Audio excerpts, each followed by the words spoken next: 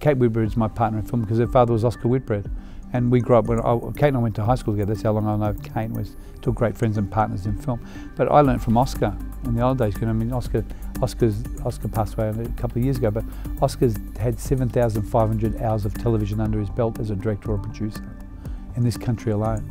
Because first of all, he was Frost's producer in UK for Channel 4, whatever the first channel was, for the first variety show. He was the first variety show director in Australia for the ABC.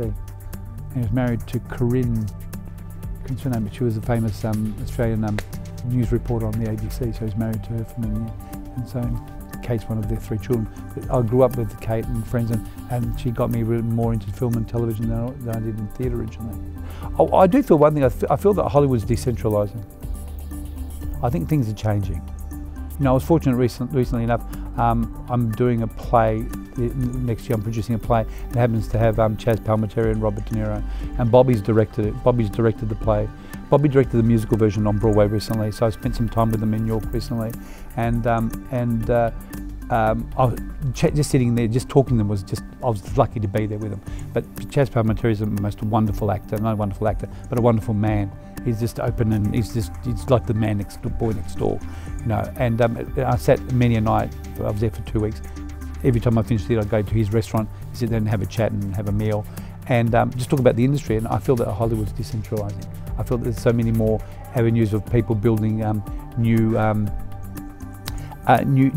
areas of film. But China, for example, is spending billions. They've just built the largest. They spent $3.5 billion on the largest facility, film production facility in the world, and that has everything from interactivity.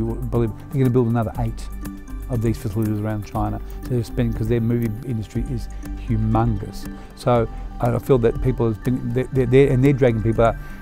The film is The Great Wall.